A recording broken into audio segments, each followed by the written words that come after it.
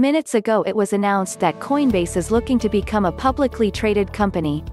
The firm wrote in a blog post dated January 28. Of note, this is not an initial public offering.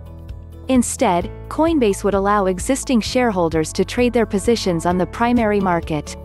This comes shortly after the company announced that it had confidentially submitted a draft registration statement on Form S-1 with the SEC. Coinbase will be the first major cryptocurrency company to trade on a major U.S. exchange if it does manage to move forward with this direct listing process. Coinbase's decision to go public comes as the crypto market has begun to see an influx of institutional and retail interest as prices move higher. Disclaimer: this author is an analyst at Para-Fi Capital.